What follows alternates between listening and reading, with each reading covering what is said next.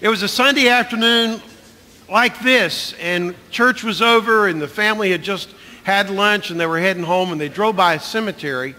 And the little boy was very interested. He noticed all the dirt rolled up around the edge of this newly opened grave, and he looked to his dad, and he said, "One of them got out." The father says to this day, when he drives by a cemetery, he thinks about what his little boy said and how profound it really might be. A while ago, I was traveling and had to change planes in Detroit. And I sort of pressed my nose against the glass and looked out, and I was trying to think who I knew in Detroit, and then a grim thought came to mind. My mind wandered to the Waterford Township on a place called Paulson Street. It's a guy that used to hang out there. As a matter of fact, his white van was known to frequent that neighborhood. Every time he went into the brown house and came out, it meant somebody had died. The people in the neighborhood thought it was a little bit creepy. You may have recognized his face. His name is Dr. John Kevorkian. Kevorkian's assisted many people in numerous suicides over the years. Kevorkian has a nickname. His nickname is Dr. Death. Now, I'd like to go to the opposite end of the spectrum this morning with you and look at somebody else whom we might call Dr. Life. And of course, we're talking about Jesus. Our scripture this morning comes from the 10th chapter of John's Gospel in verse 10. It's the words of Jesus where he said, "The thief comes only to steal and kill and destroy. But I have come that they may have life and have it abundantly." To me, that's the best Easter message we could ever find. I have come that you might have life. That title and that mission really is a description of what we're about here at North Lake Presbyterian Church. To worship God with joy and enthusiasm, and to encourage who? Others. Thank you. We're getting better and better at that. To encourage others to draw closer to Him. It happens through the food pantry. It happens through Operation Homebound. It happens through Little Blessings Christian Child Care. It happens through on and on through many of the things that we do. It's woven in and around. It's all about helping people to find life. Not just life when they die, but a meaningful, fulfilling life now.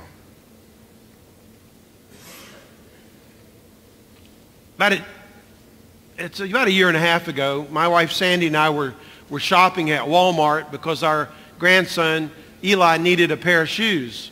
He was about 3 years old then and very active. He still is very active, as a matter of fact.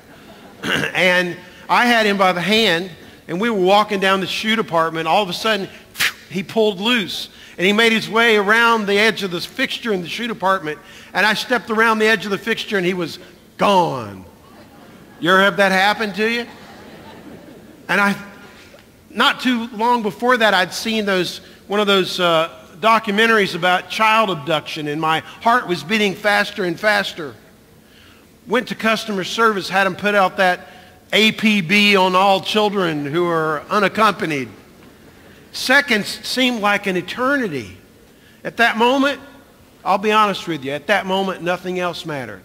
I had letters to answer, reports to write, deadlines to meet, planning to be done, sermons to write. The list went on and on, but only one thing really mattered to me, and I prayed this prayer probably 1,000 times in the 5 minutes that experience was going on. Oh God, help us to find him.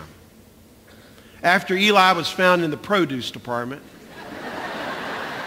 all the way to the other end of the store, and to this day I can see the produce manager with a child in tow walking across like this.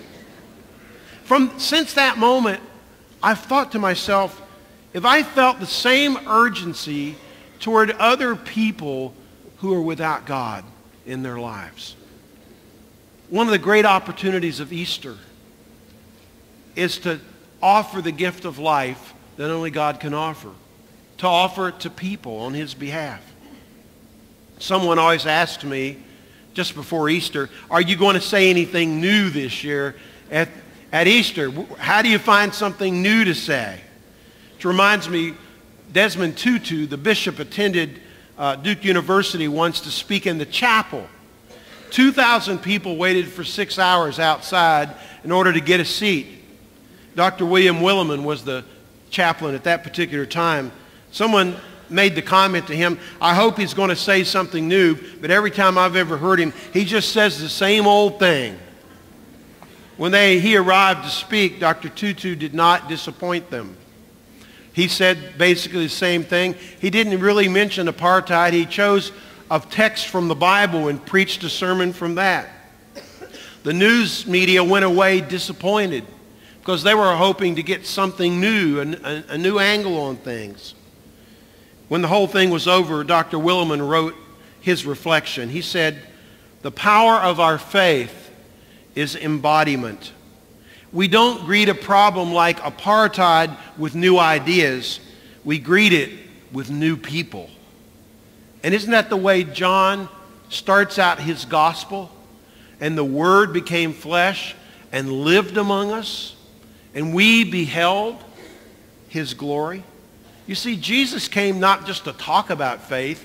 He came to demonstrate it so that we could see it, believe it, experience it for ourselves. Because you see, the resurrection of Jesus Christ did not change the world. The resurrection of Jesus Christ changed the lives of people who changed the world.